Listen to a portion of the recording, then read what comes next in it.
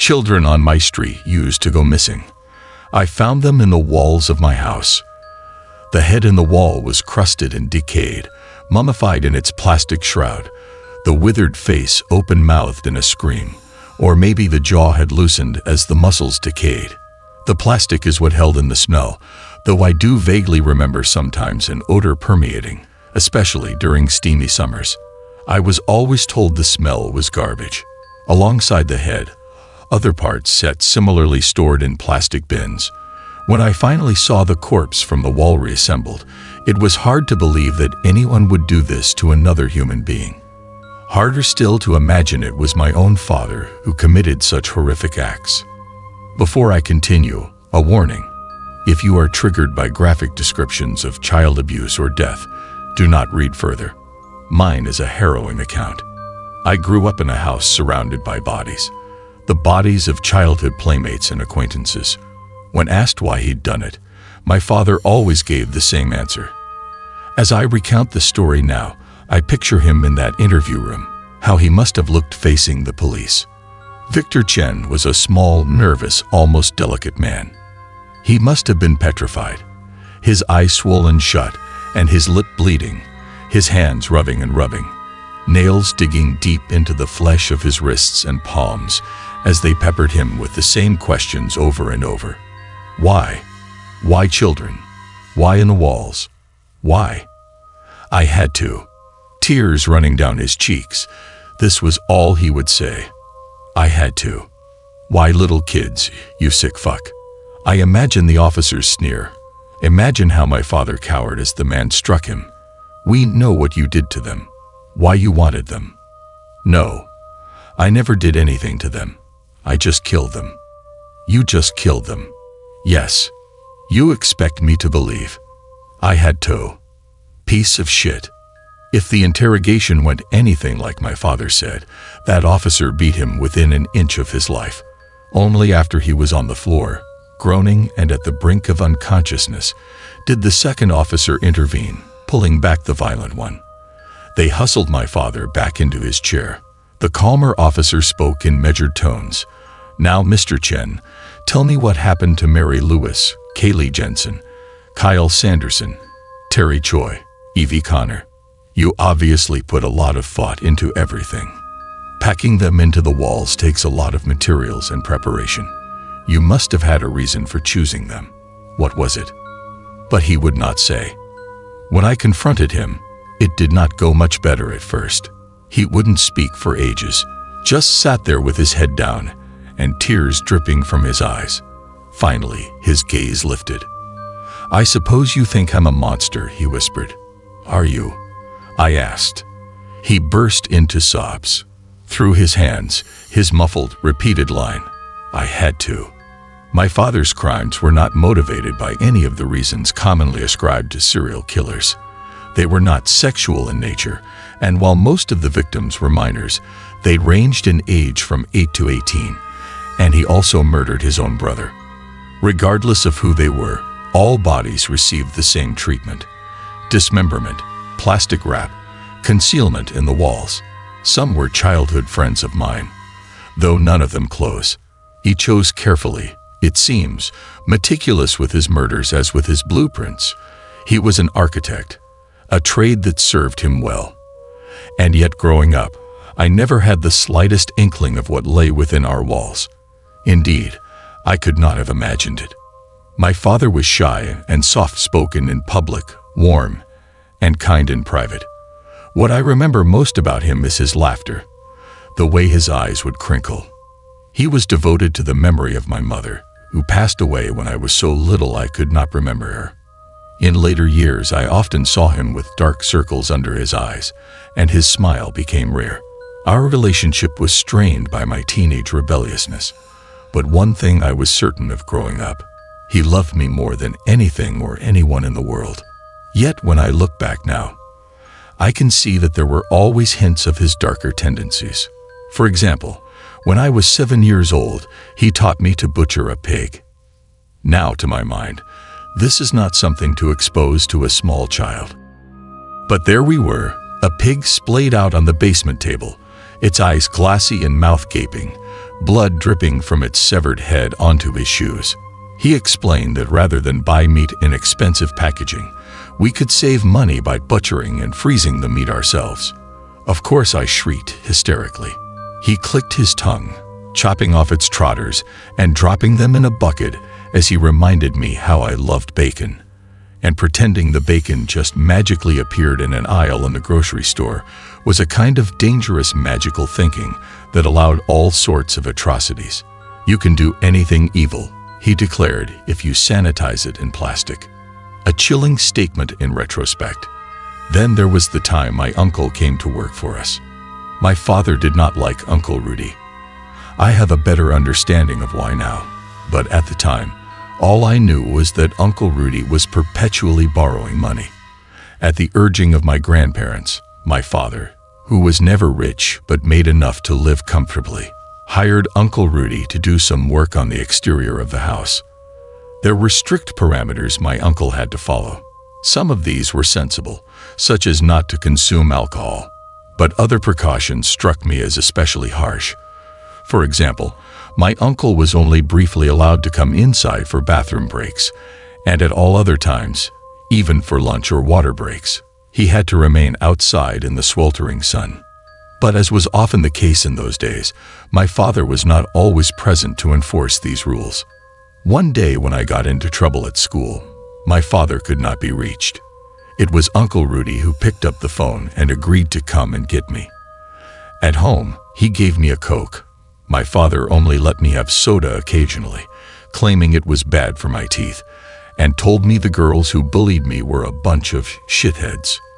I giggled, reveling in his rebellious language and feeling immediate kinship with him. Thereafter, while my father was away at work, I would invite Uncle Rudy to sneak inside to watch TV with me. He was always smiling and chummy, and when he started drinking beer while I had soda, it was our little secret. We were both breaking my father's rules. Then one day, as we sat watching TV on the sofa, he squeezed me and told me what a special little girl I was. Didn't I know how special? His breath stank of beer, and his sweaty, hairy arm draped over me. I didn't like his face so close, but didn't know what to do or say, and he kept rubbing my back, his hand sliding under my cotton shirt, his fingers hot on my skin. He leaned his head close to mine, his lips against my ear, speaking softly like he was trying to make me feel better. Only he made my inside squirm. That was when my father came home.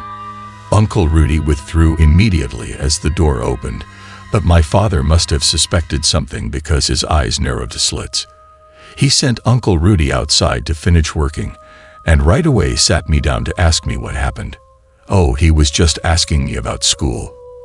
For some reason, I felt compelled to protect my uncle. My father's eyes honed in on the beer. Was he drinking? Only a little.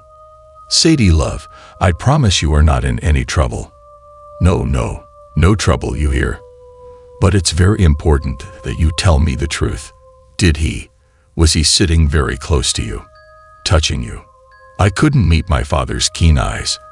I nodded, biting my lip, feeling like I'd betrayed Uncle Rudy, but also I hadn't liked his closeness, his beer-stinking breath. My father was always clean and smelling of cologne or aftershave, and not sweaty and breathy like Uncle Rudy. I explained. He was rubbing my back. Like this? My father rubbed my back. Under my shirt, I admitted. He went pale, but just as quickly, his expression smoothed over. Well, sweetheart, we'll talk a little more later. Thank you for telling me. You're a very bright girl, and the girls at school who've been bullying you are all stupid heads. I giggled. They are. Big dumb stupid heads. The biggest and the dumbest. My father poked me, which made me squeal, and then told me to go on up to my room, read some books, and we'd go get ice cream later. I just need to have a quick word with Uncle Rudy about the yard. All right. Go on then. I went upstairs, smiling, but I knew he was putting me on, and so I snuck back downstairs to eavesdrop. As I neared the office door, I caught my uncle's booming protestation. Why? Jesus fucking Christ. I was comforting her. that's all. What the fuck do you think I was doing? Fuck, bro. The screech of a chair against the floor. Through the gap in the door, I could just see my father lunge, gripping my uncle by the shirt. My father was, as I've mentioned, a slight man, especially compared to my bullish uncle. And yet whatever it was my father hissed into his face, it made my uncle go pale with fear, recoiling as if my father were a spitting cobra. Fucking crazy, burst Uncle Rudy, breaking his grip and storming out. Both of them saw me, but Uncle Rudy just flared his nostrils and bouldered past. I stood awkwardly in the hall, trembling. The feral rage vanished from my father's face, and he rushed over. "Oh, Sadie, I'm so sorry. I should have known better. Your grandparents, they begged me to help him. I thought if I had rules. I'm so sorry, my darling. I didn't really understand at the time why he was so distraught. My uncle had done nothing but rub my back and tickle my ear with his whiskers and disgusting beer breath. I didn't know about the other things my uncle had done that my grandparents had hushed up, protecting their eldest son. And even though I'd come out of the encounter unscathed, I think my father still felt the deepest regrets.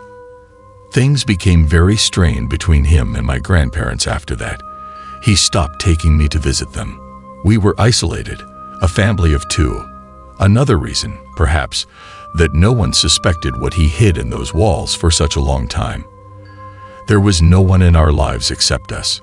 If it's hard for you to reconcile this paternal figure with the bodies dismembered and wrapped in plastic, well, imagine how hard it was for me when I finally figured out what he'd been up to all these years. The first disappearance happened when I was in 2nd grade. I had a sleepover just before my 8th birthday, celebrating early because my birthday fell on a school night, and my father was very strict about the importance of school. 4 friends came over, and we were slicing the cake when a little girl knocked on my door. Her name was Mary, and she lived up the street. During summers when school was out and my friends were on vacation, there weren't many other kids on our block, so Mary and I were sort of stuck with each other as playmates.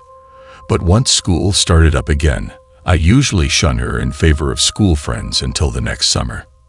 She knocked on my door to invite me over, but seeing I was having a sleepover, she got very excited. I didn't want her joining us and gave her some white lie about how we didn't have enough cake. I am not sure how, just shy of 8 years old, I already had a facility for white lies, or what this says about the example my father set. Mary's face reddened at my rejection, and she was about to sulk away when my father told her of course she could join the party. When she refused, he offered to at least get her a party gift bag. Mary looked at the toys my school friends had gotten in their gift bags, and temptation won over pride. She waited while he prepped the bag.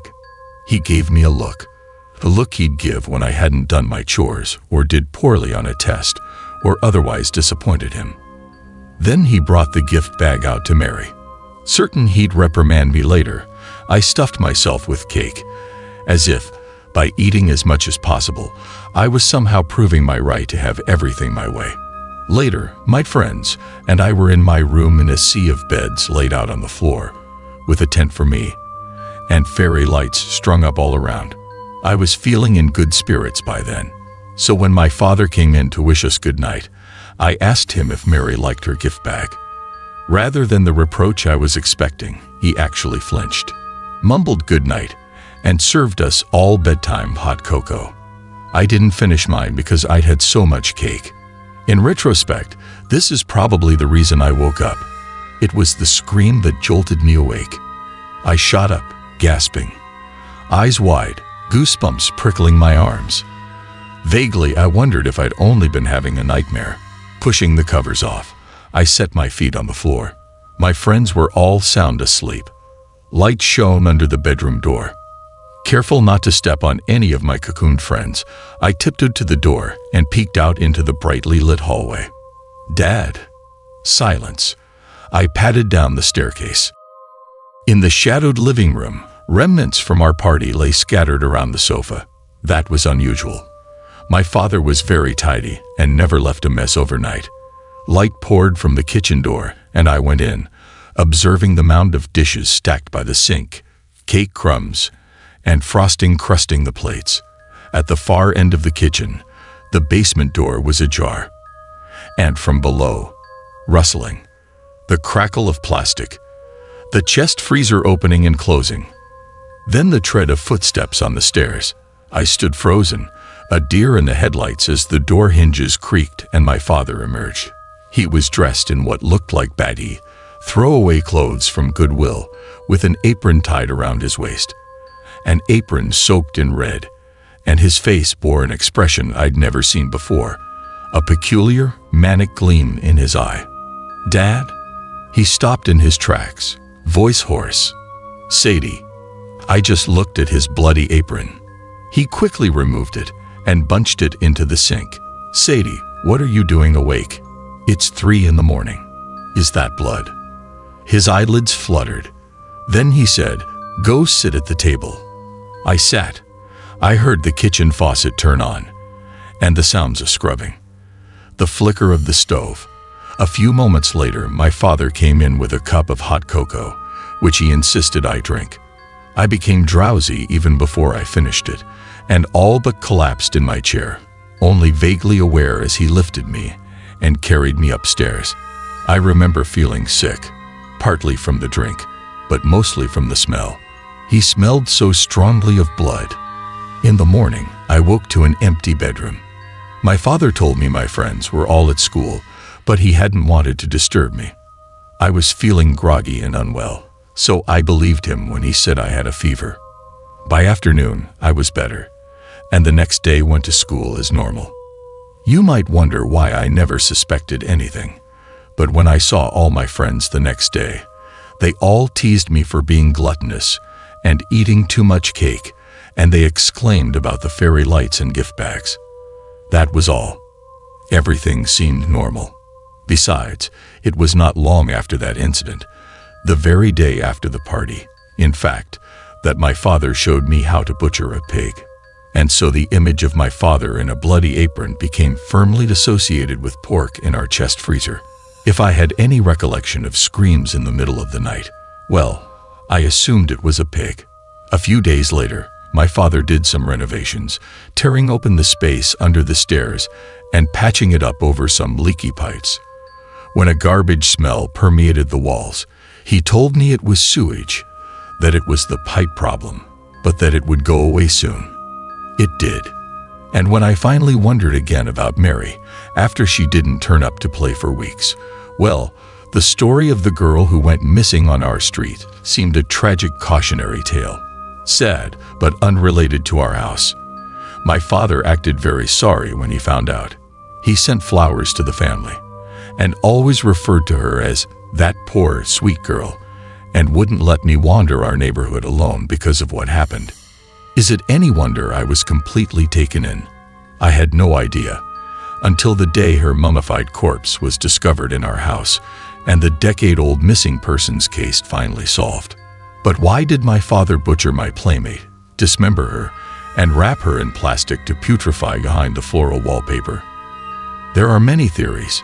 Some claim my father had dissociative identity disorder, a classic split personality. The meek, sensitive father who was a good man, and his evil twin, killing as a means of asserting control, breaking all the taboos that held meek Victor in submission, a domineering Hyde to his cowering Jekyll. Or another theory, Victor Chen suffered some form of psychosis and was given to visual and auditory hallucinations. He heard voices dictating what he should do, and believed that if he did not obey, terrible things would happen to his family. And so he succumbed to these violent delusions, though they were merely products of a damaged brain.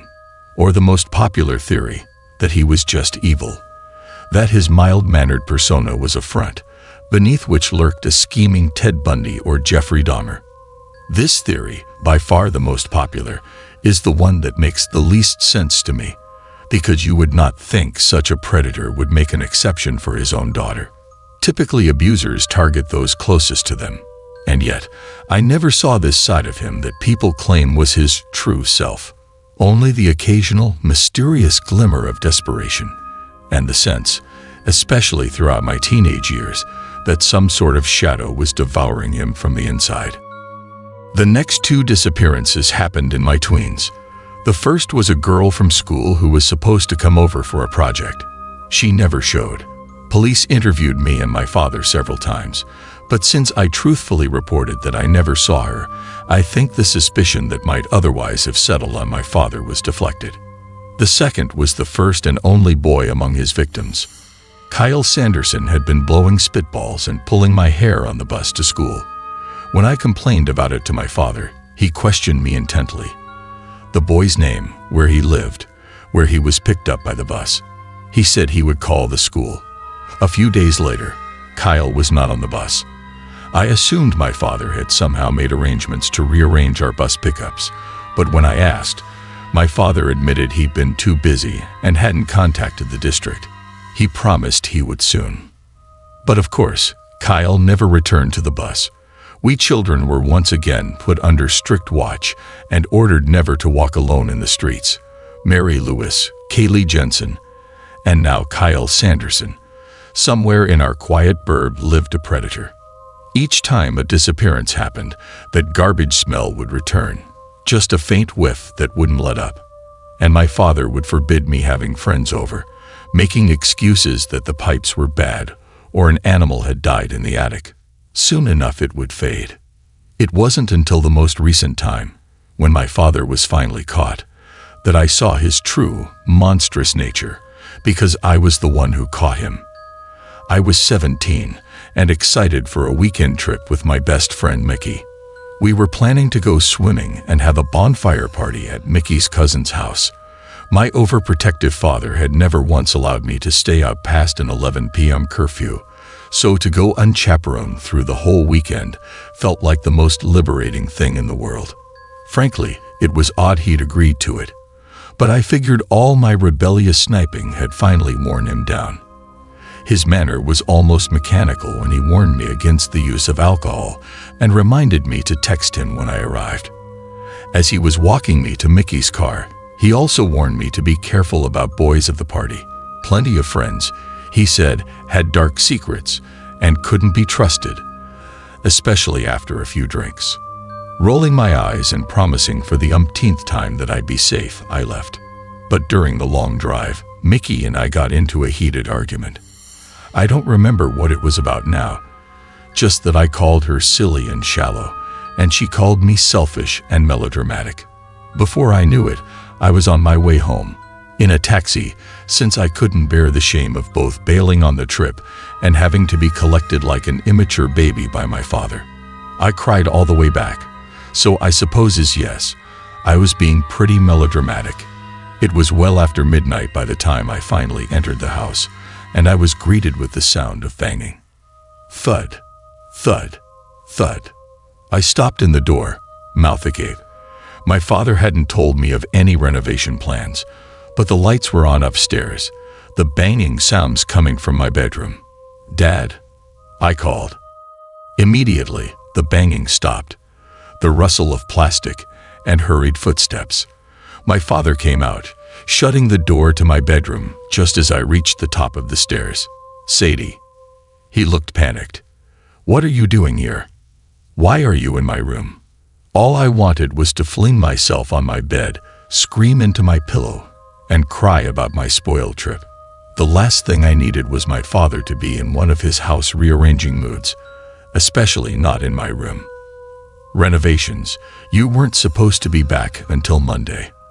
Mickey was being a bitch. I tried to push past him, but he blocked my way. "No, there's asbestos. It's dangerous to breathe. You're not wearing a mask." Suddenly suspicious, I felt a flash of anger, incensed he'd violated my privacy by entering my room. And maybe, just maybe, the suspicion of some darker secret sparked in me, a spark of fear, uncertainty, because why was my father lying about asbestos? What was he hiding in there? I grabbed the knob. "No." His hands gripped my arms. "Go back downstairs, take your bag, and leave." "Ow, Dad." "Leave." His grip was like talons, so tight it felt he might break the skin. Tears started into my eyes. His brusque manner, the wild gleam in his eye, all of it set my heart hammering. Panic gave me strength to break loose and shove him. He slammed hard against the wall. I grabbed the knob and rushed in. No, no, no, don't. No. His warning dissolved into a wail, and I glimpsed him biting his fist to control sudden sobbing. I slammed the door and locked it behind me, terrified. I'd never seen him in such a state, and then I turned and saw what he was hiding. My eyes raked across my belongings, arranged in one corner of the room. These were all the items from my closet, I realized, carefully sorted and stacked, far neater than the slovenly pile I usually left. The closet door was open, and the framing of a false wall lay partially constructed at the very back, shortening the walk-in space by about a foot. Shoved into this area were plastic bins and plastic bags, but my father had not finished stuffing them all back there. One of the bags, tightly wrapped and swathed in layers of plastic, lay on the floor at my feet, as if hastily dropped when he heard my call. I bent down to lift it, turning it in my hands, and then I gasped. The bag fell from my fingers. Hair. Was that? A head of black hair. There was another bag nearby, a simple plastic shopping bag from Hot Topic. It contained a rumpled girl's tee, torn jeans, a jacket, none of them mine. Another bin contained a pair of Doc Martens, well worn. I looked down to the bag I'd dropped with the hair, pushed it with my toe. Through the thick plastic, I could just see wide eyes gaping out at me, the ghostly impression of a face. I screamed. I don't know how long I stood there, screaming, before my father's hands tried to pull me away. I broke free and ran. Out of the house, up the street. I should have pounded on a neighbor's door, should have screamed the whole quiet little cul-de-sac alert. But I didn't.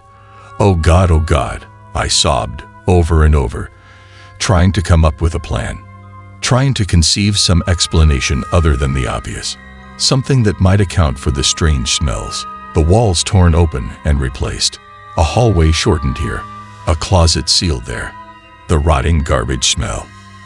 Oh God, oh God, oh God. In the end, I went back, because as shocked and stupefied as I was, even then, with the proof right in front of me, I never believed I was in any danger. It didn't even occur to me he might hurt me. I walked right upstairs. The bedroom door was closed. From beyond, the whir of a drill. Rustling. Shuffling. More drilling. He must have heard my return, yet he continued his work. I sat down with my back against the door, picked up my phone from where I'd dropped it in our struggle, and dialed 911. Speaking very quietly, tears dribbling down my face, I related what I'd seen to the dispatcher. When the police arrived, my father promptly surrendered. I went to stay with my grandparents while the house became a crime scene. Ultimately, 7 bodies were found in the walls. Most of them minors, though there were 2 adults. Hot Topic girl, just turned 18, as well as my Uncle Rudy. The fates of Mary Lewis, Kaylee Jensen, and Kyle Sanderson were at last known. While the community reeled, all eyes turned to me, wondering, how could I have lived in that house and not known? Had I been an accomplice, like father, like daughter? How could I have grown up, surrounded by the bodies of my playmates, wrinkling my nose at the smell of their corpses putrefying in the walls around me, and just not known? I cannot tell you anything beyond what I already have.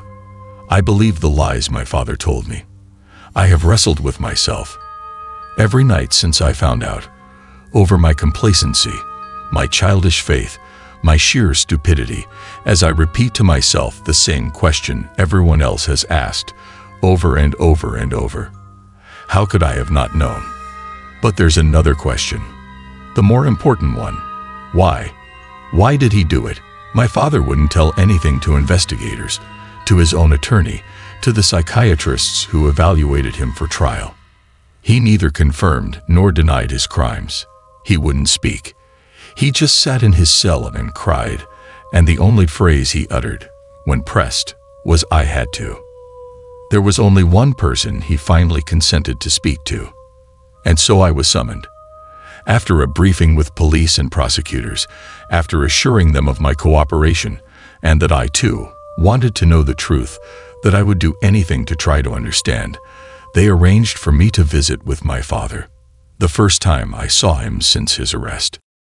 When I came into the small, spare room for our interview, I was shocked at the sight of him. Filthy, battered, his face a bloodied mess, one eye swollen closed, and his arms raked with scratches that he seemed to have put there himself, dragging his nails through his skin. He was fidgeting when I entered, head down, unwilling to make eye contact. Finally, his head lifted, just a little. He blinked, slowly wiped the tears from his eyes, dropped his gaze again. "I suppose you think I'm a monster," he whispered. "Are you?" I asked. He burst into sobs.